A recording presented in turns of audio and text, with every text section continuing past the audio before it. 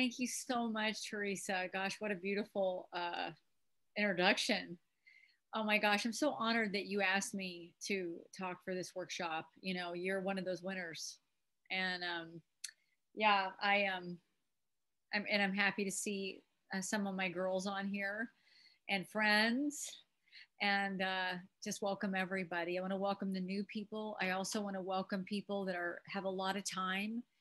And if you're carrying secrets, if you started doing something you know you shouldn't, or you stopped doing something you know you should be doing, this reach out and talk to somebody. This is the deal. We don't want to lose you 20, 30, 40 years. We don't want to lose you. And we can't stay sober on yesterday's sobriety.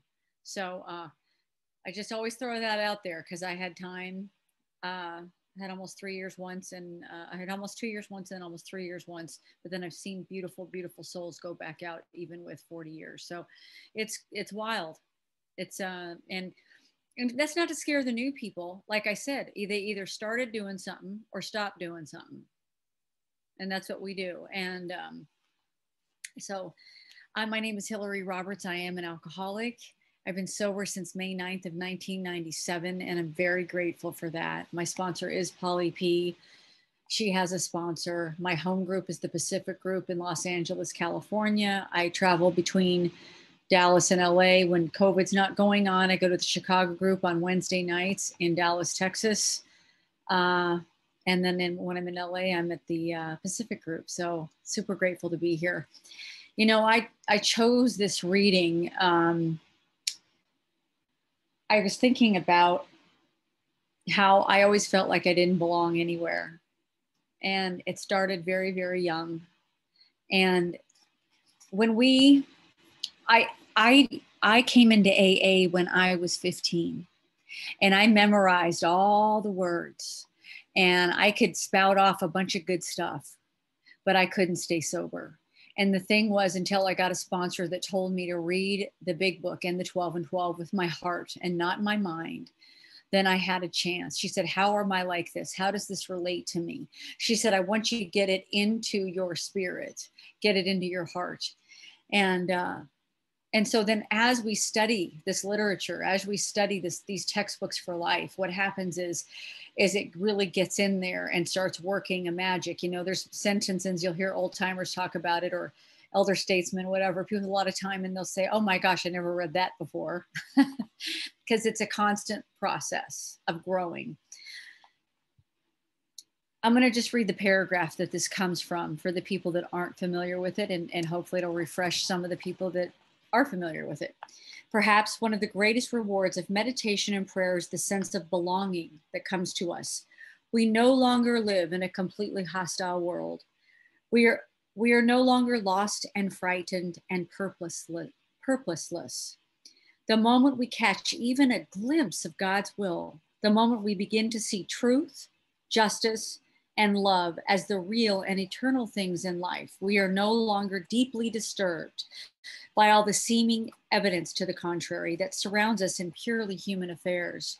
We know that God lovingly watches over us. We know that when we turn to Him, all will be well with us, here and hereafter. Now, this past year of everything that this world's been going through, this paragraph is so good. It's good for us at any time because, you know, I think about the pandemic and how people said they couldn't leave the house. Well, heck, when I was drinking and drugging, I couldn't leave the house at all anyway. I couldn't leave the closet or the bathroom, you know? I mean, I was in my own quarantine. The only time I leave is to go get more booze or drugs, or go manipulate a way to get more booze and drugs. I'll say a little bit of my story. I mean, this whole thing about the God thing is really my story. All I can tell you is that I haven't listened to this workshop before, so I kind of don't know where to start. But I'm just gonna start with what I know. And what I know is that my experiences that I grew up in may not be the same as your experience. Like, my sponsor never had any of the stuff happen to her that happened to me. Her parents never divorced. None of that stuff happened. And all the things that I went through, She was cherished. She was loved. She became alcoholic. And for a long time, I thought if you had the childhood I had, if you had the parents I had, you would drink like I do. And that's just not the case. What happens is I take the drink takes me, and I end up in places where I don't want to be, with people I don't want to be with, doing things I never in the world thought I'd end up doing. And I do that over and over and over again until I can have a complete psychic change that's outlined in the big book of Alcoholics Anonymous through the 12 steps. And because I can't stop, because in between those drinks, I emerge remorseful. And then what happens is that I start having these old ideas. Maybe I can have one. Maybe I can have two. You know what? I won't have more than three.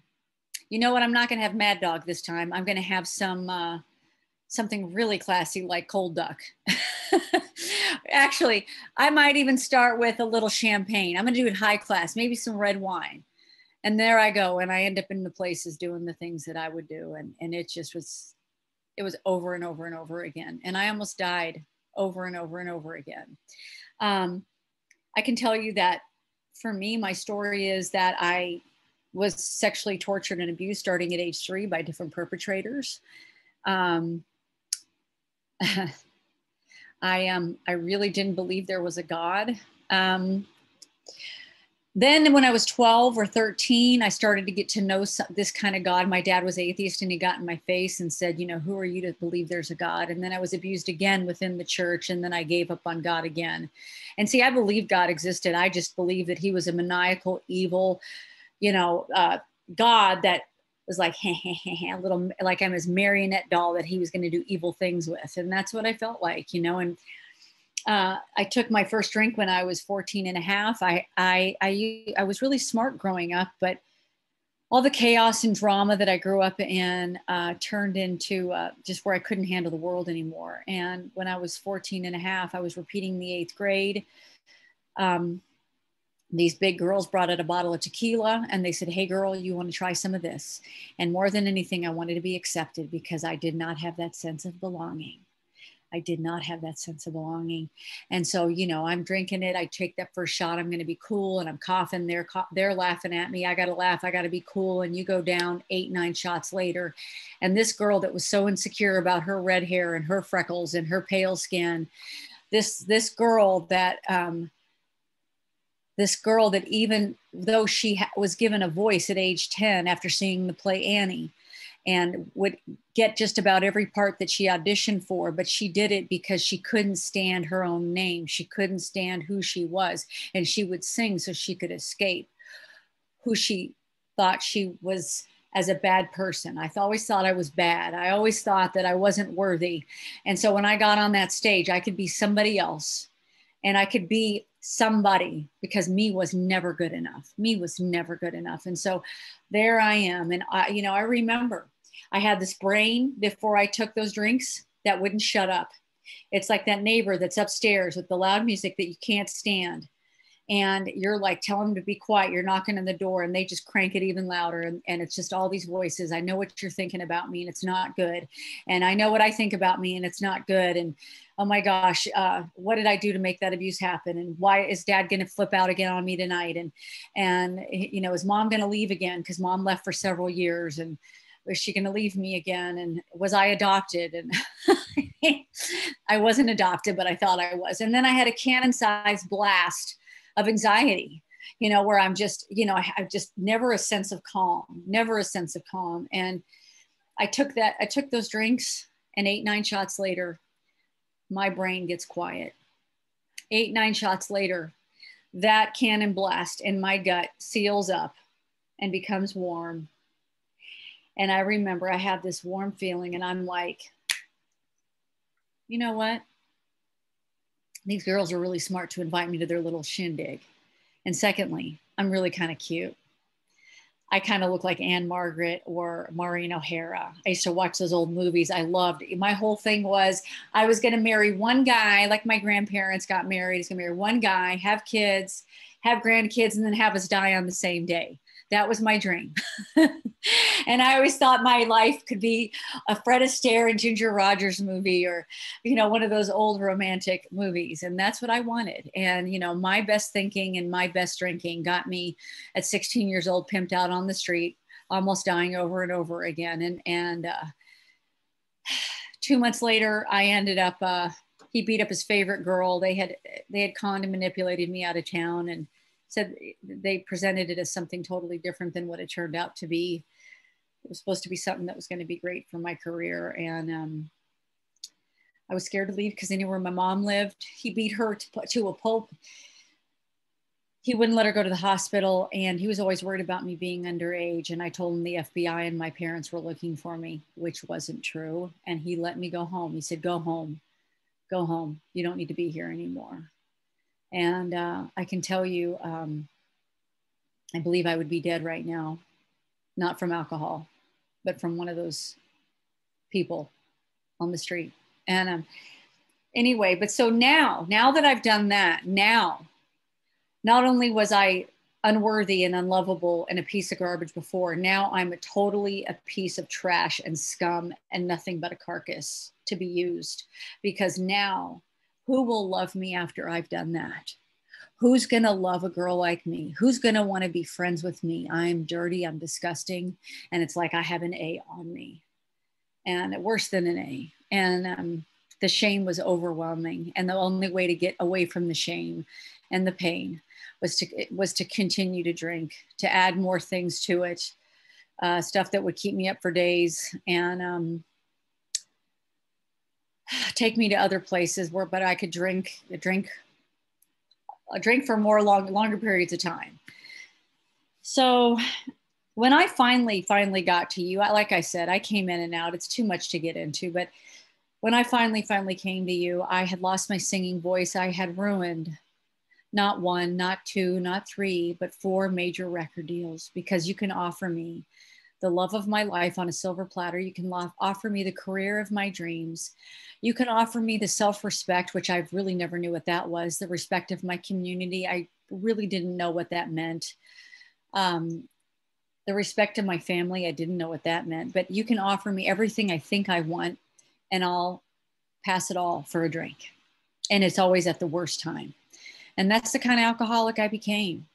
And it's just kind of like I was a basketball bouncing on the bottom of what they call the bottom. And there was no lower to go except for getting locked up for life, going totally crazy, or dying. And those old timers with like one tooth in their mouth, you know, with 5 billion years sober, they'd be like, darling, if you don't go crazy and you don't die and you don't get locked up, we're going to get you. Happy as a lark too, man. It's like, and I'm looking at them like they're crazy.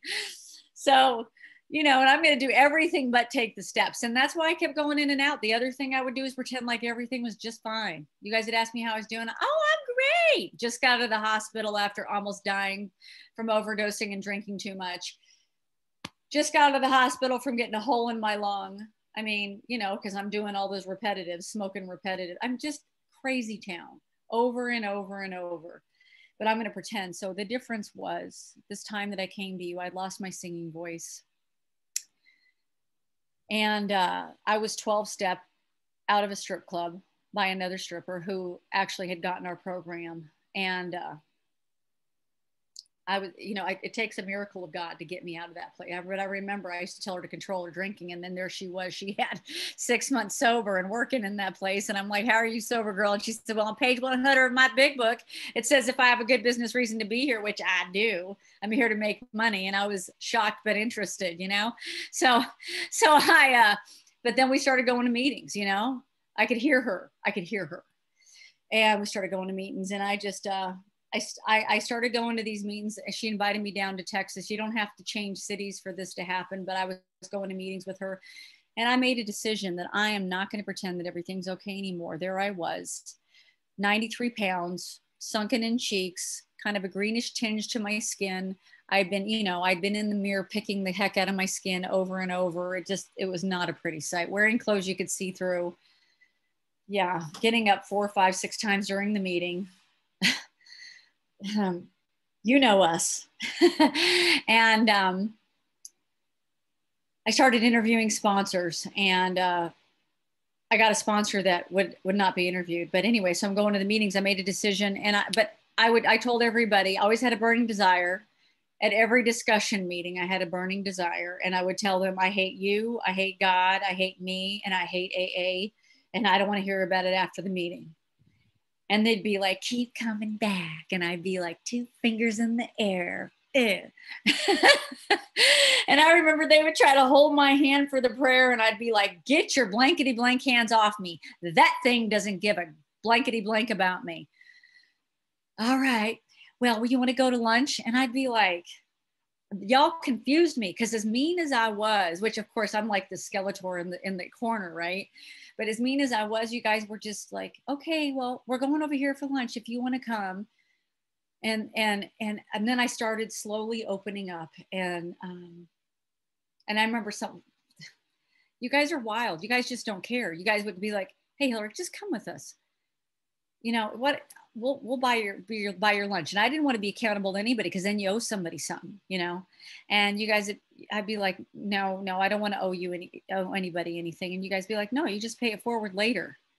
I'm like, I don't want to owe anybody anything. Come on, let me just put something, you know. And you guys would just talk me into it. Y'all just like worked me. You worked this. So I got this sponsor. And my sponsor, of course, I knew I was powerless over alcohol. I knew all that. My sponsor said, you're going to take the steps 1 through 12. You've never finished the steps. You've always stopped at 4 and 8. Because they said I had to make amends to my dad. And I said, I will never make amends. He didn't believe the abuse when I told him that these people were abusing me. Well, that was just one of them. And then he, kicked me out of the house in the snow with no shoes on. I'm like, he took money that my grandfather left me. It's just all this stuff. And I'm like, I'm never doing that. And that's how my feelings were until I got my sponsor. And I still had those feelings, but I was willing to listen to her more or less. She says, you're going to take these steps 1 through 12. You're going to call me every single day. You're going to call 3 women every single day. You're going to go to the meeting after the meeting every single day. And you're going to go to 1, 2, 3 meetings a day. Or more if need be. You're going to pick up the phone before you go take a drink. Because I was famous for calling remorseful after the drink. She told me, I want you to get on your knees and pray to the God of your misunderstanding and ask it to keep you sober and thank it at night. And I'm like, do I have to call it God? She said, no, I don't care what you call it. So I called him MFSOB. We got into my steps. And my sponsor told me, she says, okay, I want you to write your powerless and unmanageability. That was easy. I knew that. And then of course you heard for my second step, she had me reading the big book. Well, she had me reading the book anyway, the big book for all of the steps. And she had me reading 2 paragraphs at a time with my heart, not my mind. And because that was all I could probably handle. And I had to get a dictionary from 1935. And so to look up all the definitions. I had listened to Joe and Charlie tapes. I mean, I knew my book. I just couldn't stay sober. I knew it here. But so the second step, you know what my concept of God was. We go to the third step. She said, okay, if you could pick any God, what would it be? I said, well, I'm not picking a light bulb or a doorknob like they talk about. I mean, I thought that was always so ridiculous. She said, okay, well, what would it look like? And I said, okay, sponsor, because I'm not people pleasing anymore. I'm not trying to get you to like me. I'm upset. I can't figure out why I can't stay sober. This is crazy. And I'm angry about it. I'm angry where my life has gone. I'm scared I'm never going to sing again. They told me they didn't know if I was. I felt like such a loser. And I mean, I'm like, what is there to lose? What is there to lose? Why am I going to pretend to be happy for you people? So I told her I want the big book talks about I'm going to feel the nearness of my creator. I want to feel the nearness of my creator. I want to laugh from my gut. I want to know what it's like to sit in a meeting and not be disgusted with the topic gratitude while you guys all laugh. I want to get what that is. And even more than that, I can't stand the topic acceptance. And I don't want to rip my hair out listening to these topics. I want to feel like I have the secret to life. I want to feel like I'm not below everybody. I want to be able to take a shower, one shower, and feel clean instead of taking 20 showers and I can never feel clean from the inside out.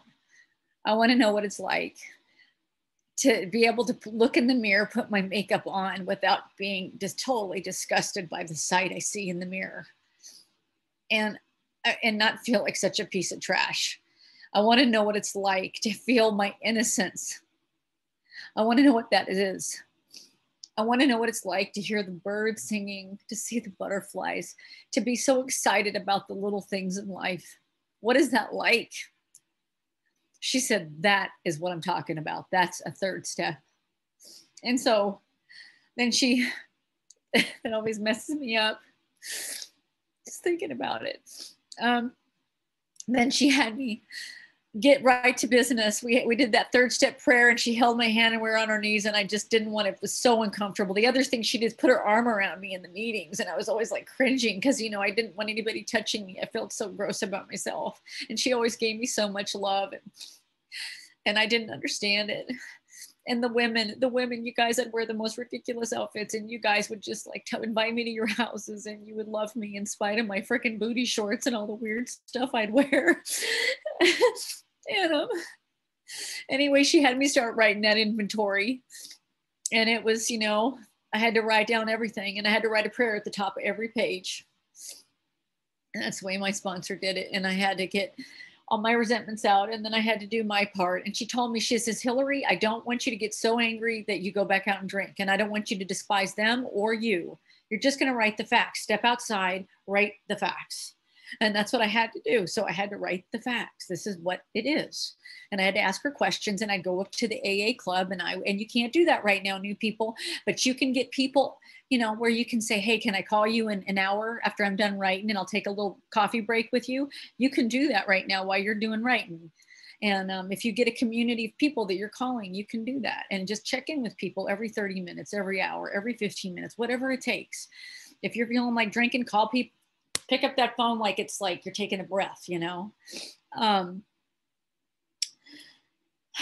And so then I remember writing out the fears and then we had to write out this, me. And then I had to write out the sex inventory, which was really, really hard because I didn't remember all the names, you know, and the pain and the shame there. And I had to really step outside. And I really remember crying my way through that with my sponsor. And I remember I'd put some makeup on to go to the meeting. And I remember also I was starting to dress better and I bought some stuff at the secondhand store and I looked nice. And I felt like my insides didn't match the nice clothes and I would start crying. And she would tell me, she would have to walk me through, like turn on the shower, call me when you get out of the shower, brush your teeth, you know, put on your makeup now. Okay, you felt pretty in this before. So I want you to put it on and you're going to meet me at the meeting. And so, you know, it was that kind of thing, you know, because of all the shame and feeling so disgusting about myself. And so I wrapped up that writing and, you know, I got a big bag of M&Ms and we did 5 hours of fifth step because it was my first one, you know, and as we're talking, you know, she says, honey, you are not to blame for what happened to you. But I will tell you that you're not going to like what I tell you, which is you're going to have to pray for those abusers. And so we went through everything. Now, at the end of my fifth step, at the end, there's more to that story, but I don't have enough time to tell you. But at the end of that fifth step, I didn't feel like the clouds parted and the birds started singing. But I'll tell you what I felt is that one person on this planet knew me. And every time I saw her at a meeting, I'd start crying because I felt like she knew me. She loved me. And she stood up for me too. There were several women that had an issue about where I was still working, which took a minute for me to let go of. And I don't have enough time to get into that right now, but she stood up for me. And she always told me, she says, if God doesn't want you in that job, you won't be in that job. She says, it's my job to take you through the steps people, you know, had you quit and go work at every other job. I'm not going to do that. You're not to drink no matter what. You're not to drug no matter what, commit suicide or homicide no matter what. And God will prune the rest out of you. And if it's his will. And so she, I felt like I had more belonging, that sense of belonging. And let me tell you what was starting to happen. And remember, I told you what I called him. In my step 3, I started writing in my journals, dear blank. Because I'd write in my journals, the dear MFSOB. Then in my third step, in the 4th step came, dear blank. That's what I could do. So we got to a better place. Then I go and I do my 6 and 7 at the house, and I look at my first 5 proposals, and I do all that stuff. And my sponsorship line, they write out who you're to make amends to. And I have to follow the exact instructions on what that looks like. And so I ended up making amends to my father, who added more to it.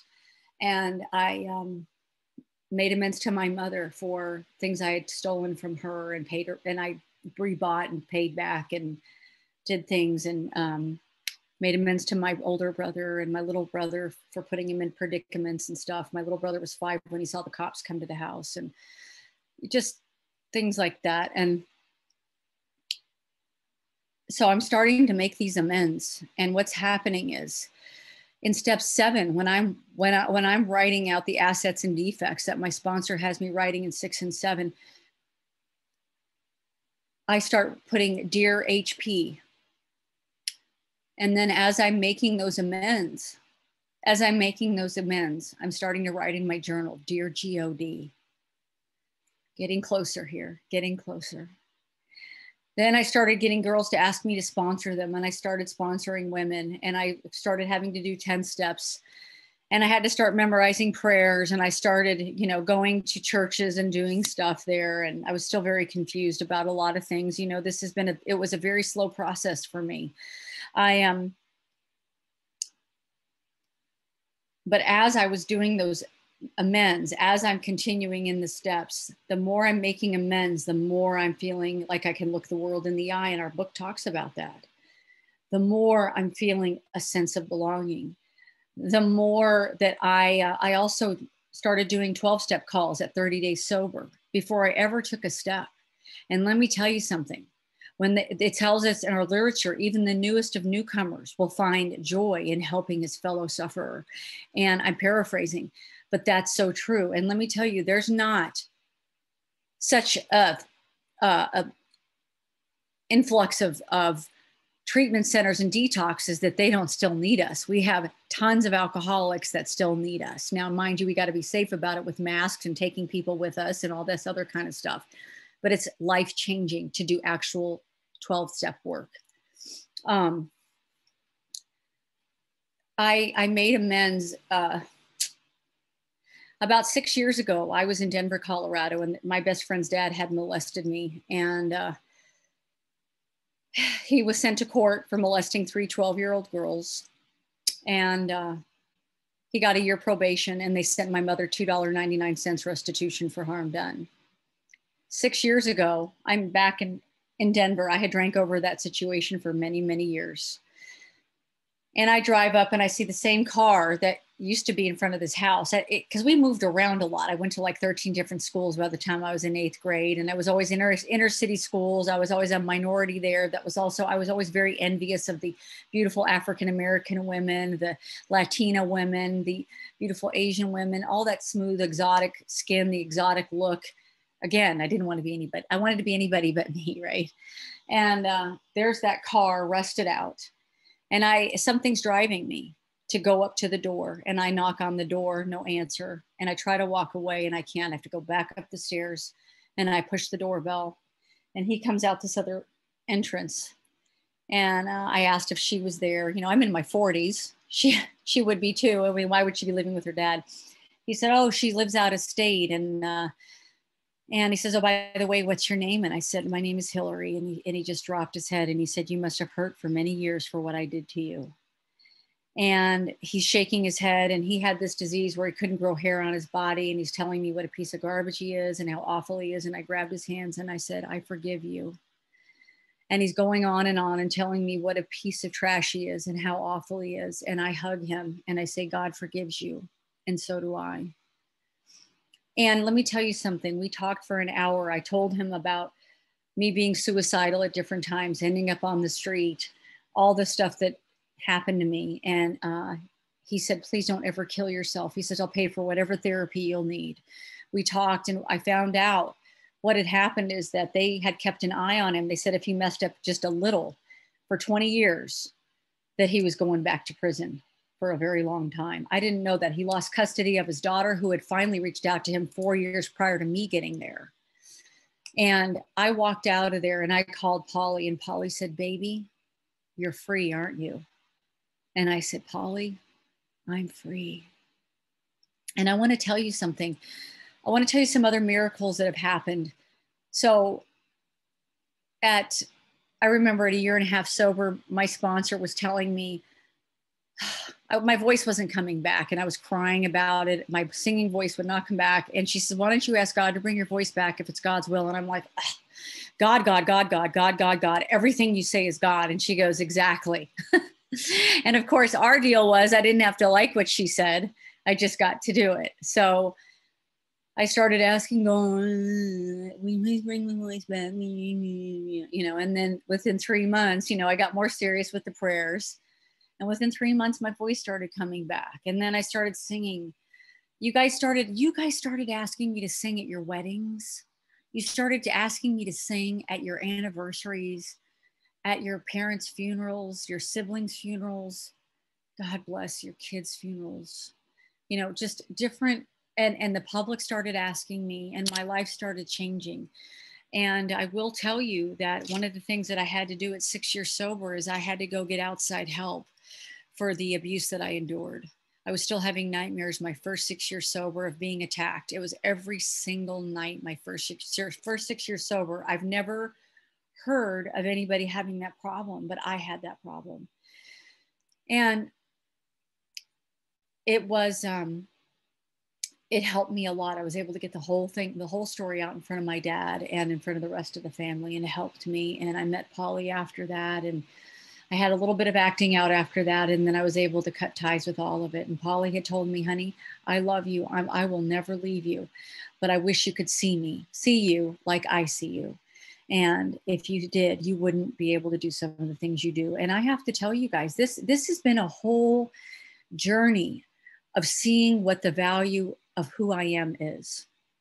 Our steps are about getting rid of who we're not. That outside help is about getting rid of who we're not. And I could not let myself off the hook. I even picked abusive relationships. I would got nice guys, but I would choose the ones that were verbally and physically and in other ways abusive, even up until 3 years ago. And I've got 23 and a half years sober. And I'm telling you, because some of us are slow. Some of us, and I remember Polly being scared to death with the last two that I dealt with, because one of them was threatening to have me murdered. I mean, it was just awful. It was awful. And I would always choose the sickest guys. And, I had to go heal some more stuff in me, because what I realized is that I still had a core belief in me that what good man would love me, what good man would respect me after what I've done. And then I was told by my sponsor that it was arrogant of me to think I knew more than God, that if God is forgiving and loving and God is everything, who am I to think I know more than God? Wow. And I had to go do deeper step work with Polly. And we did that. And it was painful. And the withdrawal from that last toxic relationship was awful, because it triggered all this stuff for me. And I know that word's not in the book, but I'm just telling you what it did to me. But I was suicidal with double-digit sobriety. And our book talks about getting outside help. And let me tell you some of these miracles, man. You guys loved me and respected me before I could see what I was worth. Let me tell you about belonging. You included me when I felt so excluded within myself. You included me. Taking these steps in order and doing everything my sponsor directed, not always well, but doing that, it gave me new purpose and new meaning. An alcoholic wants to have purpose and meaning. Why do we do commitments and meaning? Because First of all, we have new people do it because the brains are so crazy. You guys need something to do. I know I did. I needed to clean it. Back in my day, we cleaned ashtrays and I did all kinds of stuff. Clean the bathroom. I'll clean the bathroom today. Give me a toothbrush. I'll clean the bathroom. I don't care because I love Alcoholics Anonymous. See, that's what happens is I take the steps. My life becomes an amazing miracle. I have 5 minutes. Thank you so much. My life becomes an amazing miracle. And then I want to give back all I can to this amazing program that has saved me. I want to tell you some of these gifts though. My father and I, who've had a tumultuous relationship, my father now calls me his hero. And he's my #1 fan, he says. My brothers say I'm a miracle and I'm their hero. My mom lives in Dallas. And it's not always easy. You know, I had a couple of slips with stuff and I finally had to realize I have to stop looking to my mom to get mommy stuff that she could never, and will never give. I've had a lot of you step in and be moms to me, big sisters, safe men that have been stepped into a dad role. I've had so much love. Like Polly says, nobody's loved more than me. Polly says that all the time. I feel that nobody's loved more than me. And, I finally had to let my mom off the hook. And she's here living with my stepdad who has dementia. And I get to do things and help take care of. And I do stuff for my dad and do stuff for my brothers. And my job is to be the best sister, the best daughter, the best friend, the best closed mouth sponsor that I can be. Let me tell you something that I've learned, because I had a sponsor that did tell all my business back before when I was going in and out. That for me as a sponsor, I don't take it lightly. No matter what, I need to make sure that I am careful with my girls, that I'm a closed mouth, understanding friend, that I guide them and do my best for them with love, compassion, and firmness at times. And I have a responsibility because those are little lives in my little hearts that God has bestowed to me. So let me tell you that 11th step, I'm seeking those prayers, I'm doing this stuff. And then I started writing that Dear Heavenly Father. And let me tell you some miracles that have come true for me. I look in the mirror and I see a girl, I see a woman today, a happy woman, a joyful woman most of the time. And I say, because I have certain trials and low spots that come along, but I have an unshakable foundation for life. That's in our 12 and 12 in the 11th step too. So I have an unshakable foundation for life.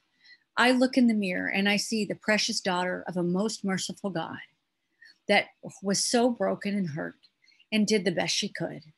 And I forgive her. I love her. And I think she's absolutely precious and lovable just the way she is. I take a shower and baby, I feel clean from the inside before I even step in that thing. I might be washing off some dirt, but I'm clean. I'm renewed, redipped, rededicated, baby. I sit in a gratitude meeting and now today, to make all you newcomers vomit, I'm a grateful alcoholic and a grateful member of Alcoholics Anonymous. Most of the time I can take the acceptance one, but sometimes I still can't.